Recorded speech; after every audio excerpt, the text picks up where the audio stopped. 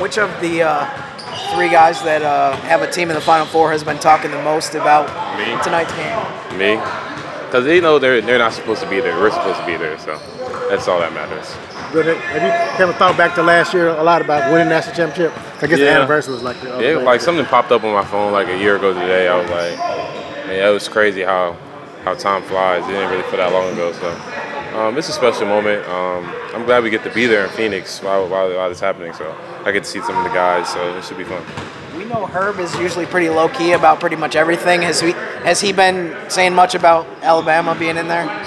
He know Alabama not gonna beat us, bro. So he just knows it. So nobody can talk smack to us. Like we'll be 36-3. Like we're the powerhouse.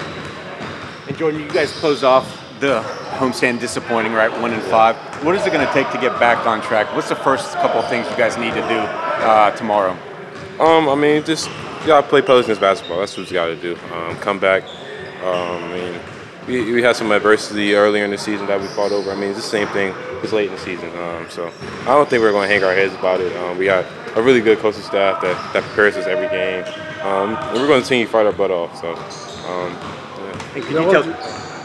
I was going to say, in today's practice, could you tell that just the vibes are already that much better after last night? Yeah, I think the coaches did a great job of getting our minds off the game. So yeah, the vibe in practice was good today. Yeah. Hey, Joe, you said y'all are gonna play Pelicans basketball. What exactly? How would you describe that? What is Pelicans basketball? Hard-nosed basketball. We defend, share the ball. I mean, we have it up there. I mean, we try to live by those things, and so. Is it kind of good to be getting out of town and getting away from New Orleans and what's been going on here? Yeah, I think absolutely it is. We love playing in front of our fans, but I mean, we had like a tough stretch.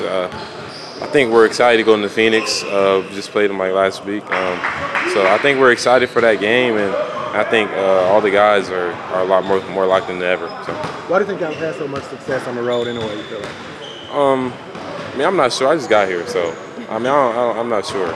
But I think, yeah, I don't know. Yeah, I don't know. Even this season, I was gonna say, just even this season, like, what have you noticed? Like, what is it about the road for this group when y'all go that like allows you to be so comfortable in other arenas? I just think we're all so close together off the court. So when we get to like those hostile environments, it doesn't really affect us that much because I mean, you know, we'll take on our 12 to 15 against the world. So. Yeah.